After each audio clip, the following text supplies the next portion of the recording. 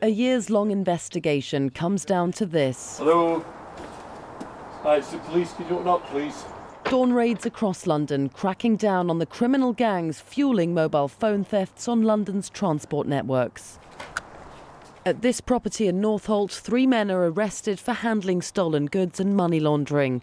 Meanwhile, at these luxury apartments in Brentford, one man thought to be the ringleader of the group is taken into custody.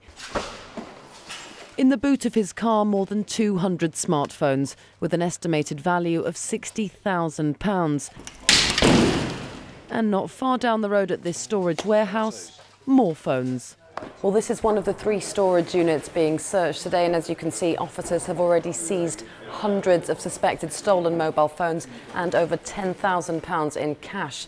Well, the British Transport Police believe that many of these smartphones could have been stolen from passengers on London tubes and trains. They're then brought here, repackaged and sold abroad.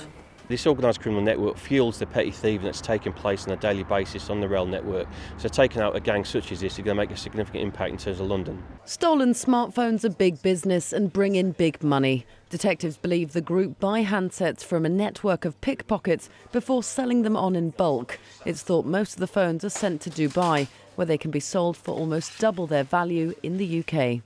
Last year, there were 5,000 thefts reported on London Underground. More than half of those were mobile phones. This morning's raid saw 13 people arrested and more than 1,000 phones seized. The British Transport Police hope that by dismantling these criminal networks from the top, they can make travelling in the capital safer. Emilia Papadopoulos, BBC London News.